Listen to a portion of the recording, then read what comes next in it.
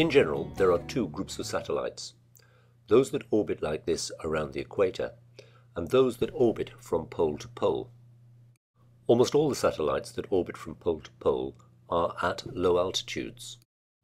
These photograph and examine the surface for analysis of crops, for weather, or perhaps for military purposes. Each orbit may take, say, about an hour and a half.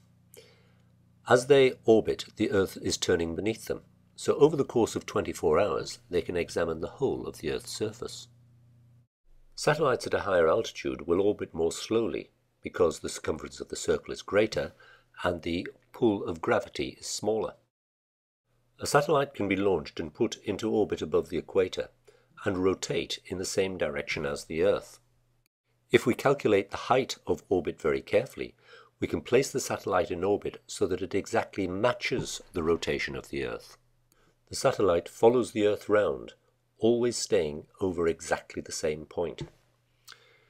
This geostationary orbit is essential for communication satellites and for global positioning satellites.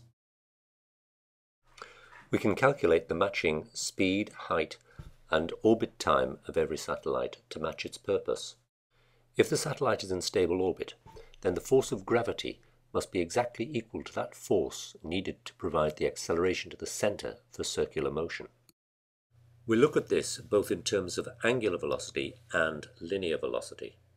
The force required to maintain circular motion is mr omega squared, where omega is the angular velocity. Lowercase m is the mass of the satellite, r the radius of its orbit from the center of the Earth, g the universal gravitational constant, and uppercase M is the mass of the Earth. Thank you for watching. The full lesson and many others are available for download and on DVD at the website.